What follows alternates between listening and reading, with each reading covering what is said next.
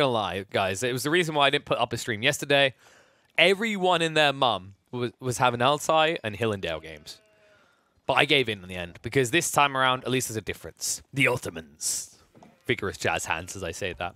The Ottomans that have quickly risen through the ranks as an okay civ to, in most people's eyes, the de facto kings now.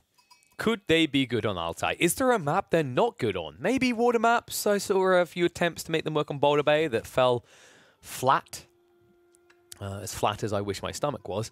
But you know, outside that, they look good.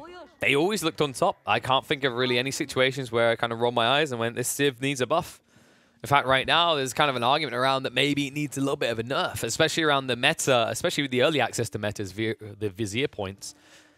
And getting that movement speed buff on top of the attack speed aura. Let's see how it plays out here, though, because both sides have that, right? You've got movement speed buff via the Yam, and you've also got attack speed versus the Khan. And at this point, I sound like I'm huffing copium trying to compare the two, because they really aren't comparable. We'll just have to see what Leenock can do on the Mongols to try and overwhelm what is quickly becoming everyone's favorite civ. Especially with the insta opening into the military school. Love this choice. It's actually a really great opening up against the Mongols, as they typically go for the insta racks into an outpost rush. That means you can have a few spears ready to combat them, and the cool thing is you don't really sacrifice too much of your timing into feudal age to do so as the Ottomans. Especially if you're able to delay the outpost going up through maybe half a minute, or what have you. That's enough of a difference that when you arrive, you should probably be decently far ahead of the Mongol player, as long as you have backup wood lines. Because remember, most of these outpost rushes that the Mongols do target out a wood line. One issue you can have if that's your idea by Leenock is there's not enough. There's not enough limitations, shall we say, for Wham here. He's got plenty of wood accessible on each flank. Also, another issue is, let's say you as Leenock choose to target out the gold. We've seen Ottoman players do not care about gold. They really don't give a damn. As long as they've got enough to at least get the feudal, maybe they want an upgrade or two afterwards, it'd be nice out of the blacksmiths, but it's not needed. Because this civ can just function off of sheer spam of food and wood units via spears, Sipahi, and then of course the archers. We'll see which way he wants to go. Of course, you are always going to open up the spearmist, anything you can build at the beginning out of the military school. Also perhaps a Rax, which I quite like here. For one, you're going to need a Rax anyway if you're relying on Spearman in your comp as you scale into Feudal, because you're going to want to upgrade to the Hardened status. And this also guarantees that every time you see what Leenock brings in terms of spear count, you can mirror it or exceed it. Let's talk about Lee's starting as well. Gold is really far off here, and the Uvu was retracted behind. He has at least got the deer. I'd love to see him move on to this quickly. One of the big issues you have, though, when you're playing the Mongols is you can't immediately go onto the deer. Right, you need to get yourself a gur, and gurs are 100 wood each. So the only way you're able to make that type of play is if you, say, have a gold vein right next to your wood line, which there was an option down here, but let's be fair to Leenock. Like, yeah, he barely sees it as it is. And on spawn, he definitely did see it. Not to mention the fact that you'd have to idle your TC so long to walk down here anyway. We talked about this element of what Leenock was going to attempt to do, and the response coming out from Wham. He already outmasses what Leenock has. You can see two more spearmen coming. One that's going to be passive, the other one that's going to be paid for. At which stage this outpost attempt, if that's what he's going for, is a fat fail. That's why you'll see Leenock hasn't even bothered to pull a villager anymore. Just no point. It's a great read on the opener coming out from Wham. And this should be where he looks to move up as quickly as possible with the Madrissa. Could even look to move on the deer if he gets mid-map control. Like, this is a very decent spawn to play off of deer. But the Madrissa is always going to be better. And usually you don't need that much food as the Ottomans and Feudal anyway, as most of your comp relies heavily on wood, right? Typically you'll see 2 to 3 archery ranges dropped by an Ottoman player depending on the build. And that means you're expending a lot of wood, but not too much food. Oh no.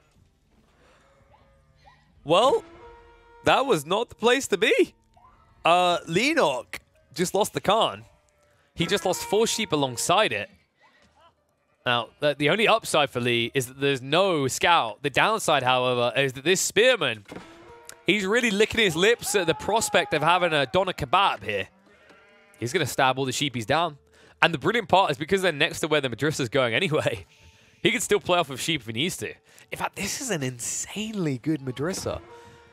So he's got the berries, he's got deer all around him, he's now even got some sheep. It doesn't get much better than this. Tech up at least coming from the other side from Lee. But you can see as it stands, Wham is ahead. I also don't know what's going on. Okay, so that's an interesting thing that happens with the UI. So you notice in this, guys, if the name is longer, it stretches out and the bar kind of like... But then on the other side, if you've got a very short landmark, it condenses it to the extreme. You have to talk to AP on whether that's intended, because that seems like maybe an unintended element to the UI. I think it maybe looks better if they just have the same distance on the bars, especially when you're trying to compare them being neck and neck here, because they are actually neck and neck. It's just one bar is stretched out a lot more than the other. See? Boom. So tech up complete. Now, Leenock, do you just hop, skip, and jump up? Can you afford to? I think in this matchup, you want to, but it's very difficult because you know what's going to come next. There it is. It's going to be the double archery range drop. Might even see a third one to follow this up in another minute or two when you have enough villagers on wood. And at that stage, it's going to be a mass force of archers pushed at you. Also, another cool thing for Wham, because he's got all this food source close to his base, he doesn't need to go for the sheep first with his vizier points. Instead, he can just insta-go into the meta and get that attack speed aura working for him, which is exactly what he does. Great play, great read. I'll move out with the spears. Now remember, the way this works is if you unlock that vizier point where you get the meta, you don't just get a free meta, which is a big boost already, you also get an extra enhancement. You get this movement speed bonus of 15% as long as you're in the formation. So these speedy boys, even when they reach the Mongol base, are going to be as fast as the Mongols. And that is why this matchup is really difficult for the Mongols.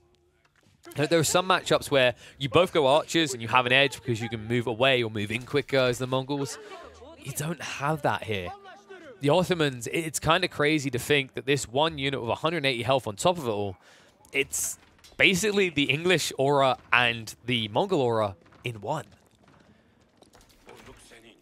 And that 180 health, I mentioned it for good reason. It's no small thing to turn your nose up at, right? Scholars, by comparison, have 130 health. Think about how difficult it is to kill a scholar early on with a small amount of archers. Now imagine it's even harder, because it is in this situation. The only upside compared to scholars is at least any damage done to the meta is perma. The difference is these metas can casually be replaced if need be. And look at this, like ships in the night.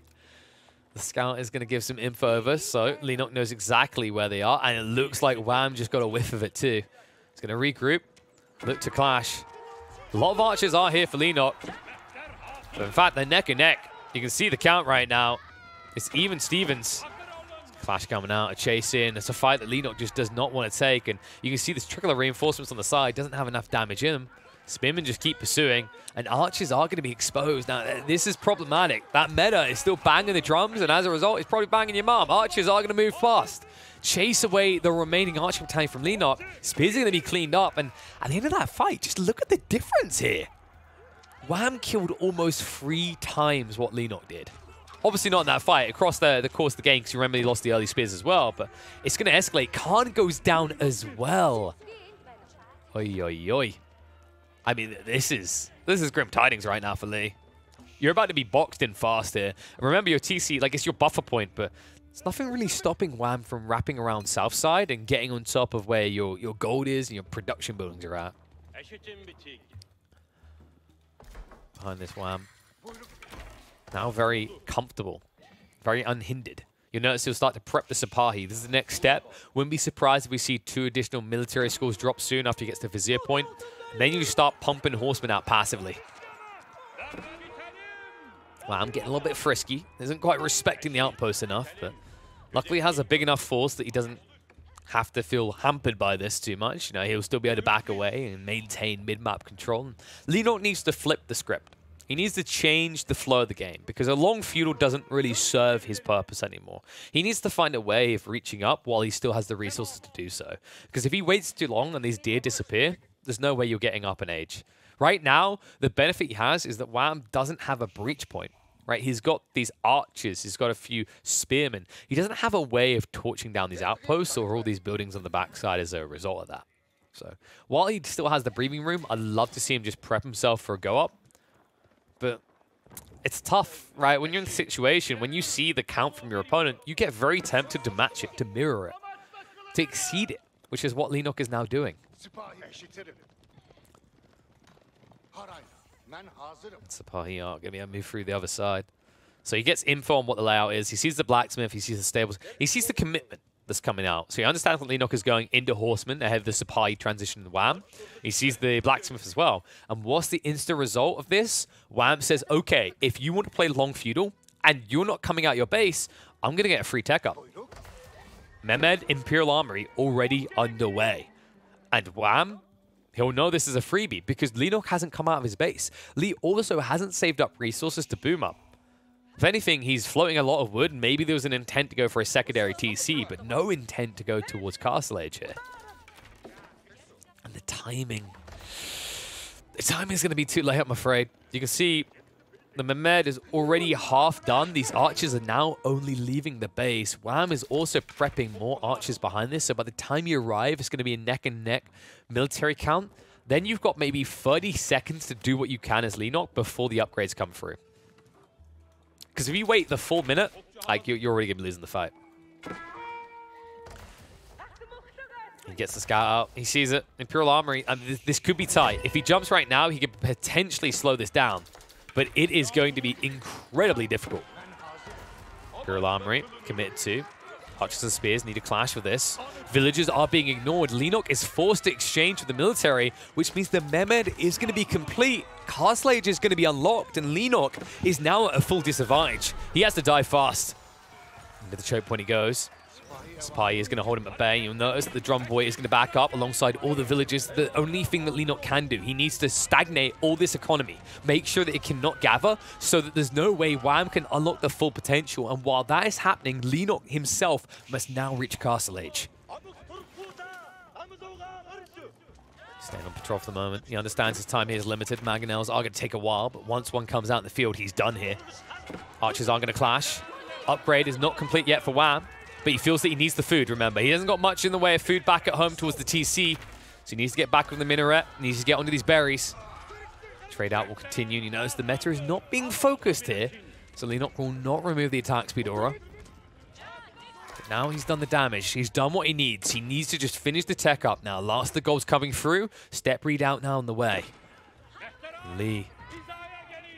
He'll just keep his opponent pinned in the base. This is maximum value actually for Lenok right now. He even goes after the meta, snipes it out. Good maneuvering.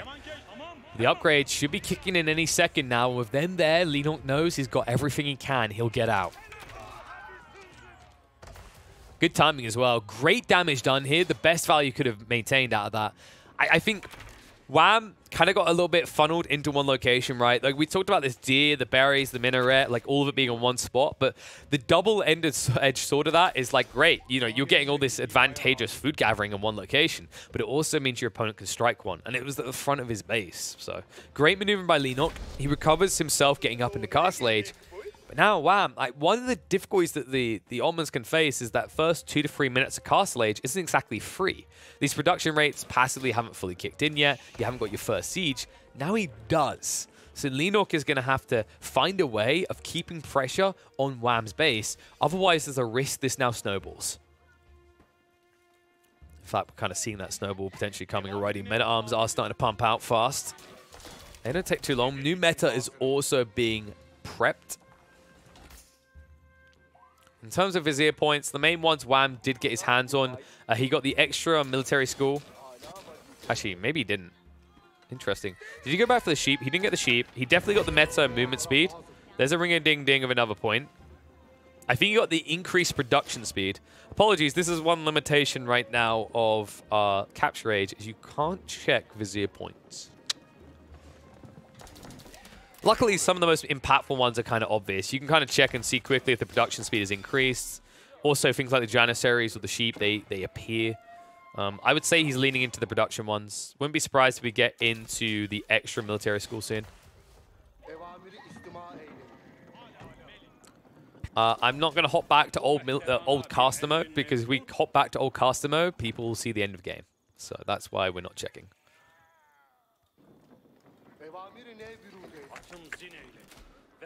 Looks like Wham's going to be on the move first. Lenok, of course, knew what was coming, so he's going to prep Springles to react to the Mangonel play.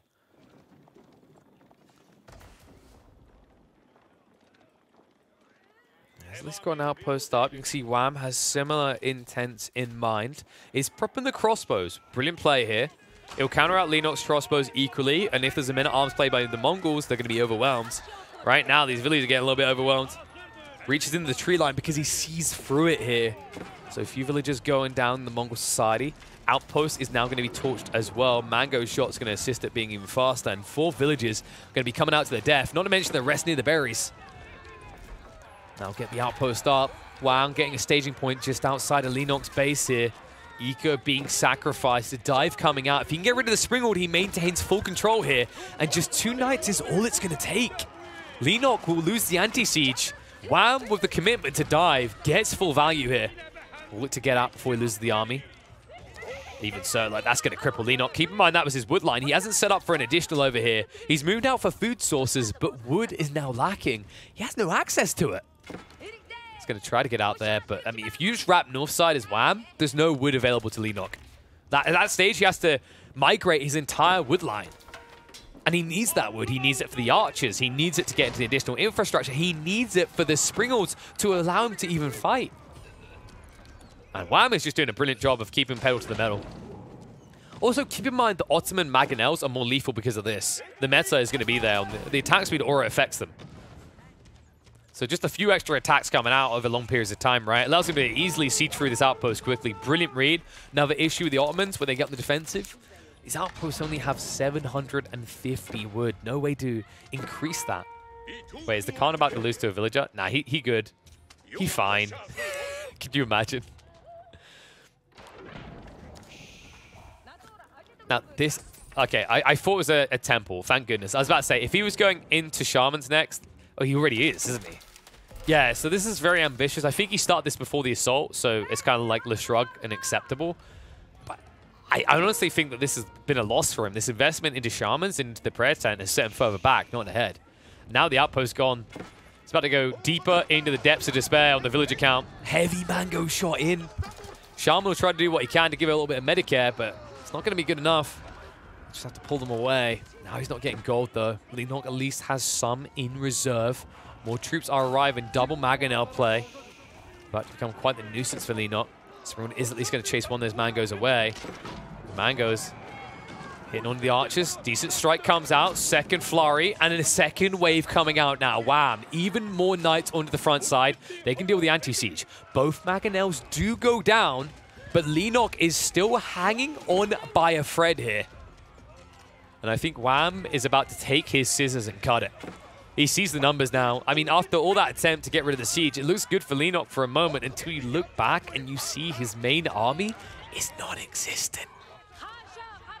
And now with no access to gold, with everyone pocketed into a corner away from the main base, even if you get the resources to produce troops, they're going to die upon spawn.